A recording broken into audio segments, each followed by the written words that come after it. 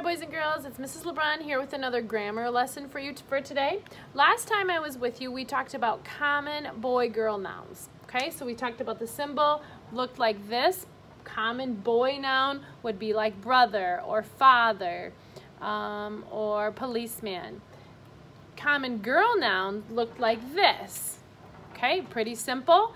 And that would be like wife or waitress or mother. All right, we didn't say anybody's specific name. Well, proper nouns are different because they say someone specific. Okay, the proper symbol, the symbol for proper boy nouns is just like this. Okay, you make the common symbol, but you need to fill in the head. The same for the proper girl noun. Okay, so this might be someone like your name, like maybe your name is Carter, and that's specifically your name, so that would be proper boy noun instead of just the boy. Okay, or maybe instead of grandma, just a kind of a regular old grandma, maybe my grandma's name is Margaret, and so specific lady and a specific person, so we're going to fill in the head for proper noun. Okay, so I'm going to tell you a noun and you tell me if it's common boy noun, proper boy noun. Okay,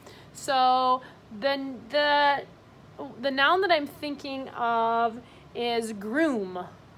Groom. That's common, because I didn't say groom is someone who's getting married, and it's the boy. So common boy noun. Okay. Now I'm going to be thinking of a boy noun. Tell me if it's proper or common. The noun is called corduroy. Corduroy, that reminds me of my story. And I think that was proper, that's his name, so it's proper boy noun. Okay, so I would fill in the head for corduroy.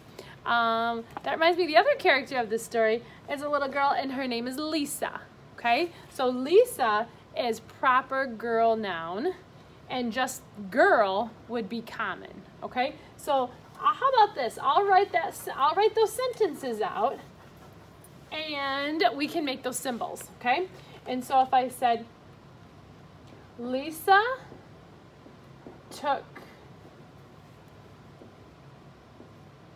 corduroy to the store.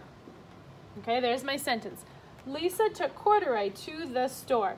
Now, we talked about nouns, especially boy-girl nouns. Those are the who's of the story. Those are your characters. Well, I didn't just say a girl took a bear to the store. I gave them specific names, and so they are proper nouns. Okay, Lisa was the girl, and we know it's her name, so we're going to give her the girl symbol.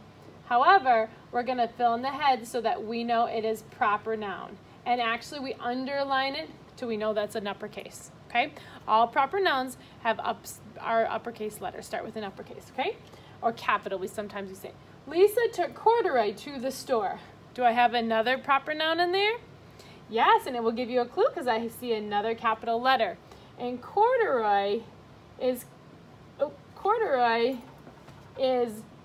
a boy noun, and it's proper because it's a name, and we know that it's uppercase. Okay, so we're going to practice our proper boy-girl nouns in addition to our common boy-girl nouns. All right, go ahead and complete the activity to practice proper boy-girl nouns.